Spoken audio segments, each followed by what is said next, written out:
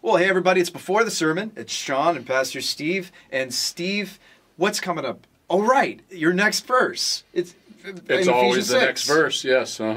So the next verse gets us into the topic called spiritual warfare. And this is pretty cool stuff.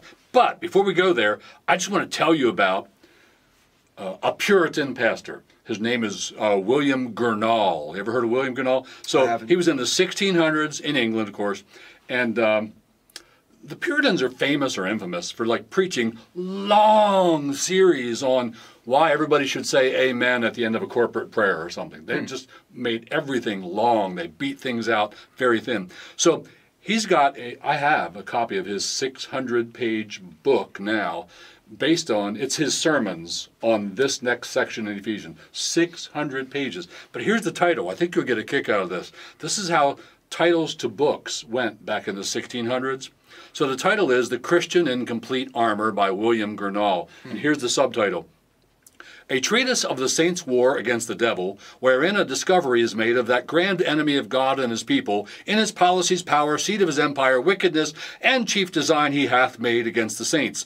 A magazine is opened, from whence the Christian is furnished with spiritual arms for the battle, helped on with his armor, and taught the use of his weapon, together with the happy issue of the whole war.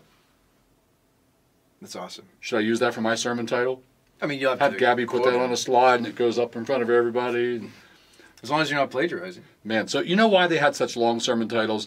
They didn't have a, what do we call them, like the paper cover, the fly cover, where there's a blurb written in the front one and the blurb continues in the back one, and they tell you more about what to expect in this book.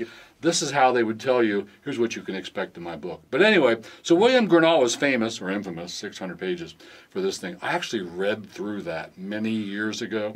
I'm not going to read through it again for these sermons. But we're getting into the spiritual warfare part, which is super cool. The armor of the believer, you know, the helmet of salvation, the breastplate of righteousness and all that. But I'm going to jump to a parallel passage that excites me about this whole topic, too, of spiritual warfare, where Paul in 2 Corinthians 10:4 writes, "For the weapons of our warfare are not of the flesh." They're not carnal, another version has it, but they have divine power to destroy strongholds. So I can't wait to get into this spiritual warfare, the believer's armor and stuff, and hope that we're going to be using some divine power or seeing God's divine power present to destroy some strongholds in people's lives. I think we're out of time. Yeah, Thanks. we are. All right, I'll see you on the next one, Steve. See you.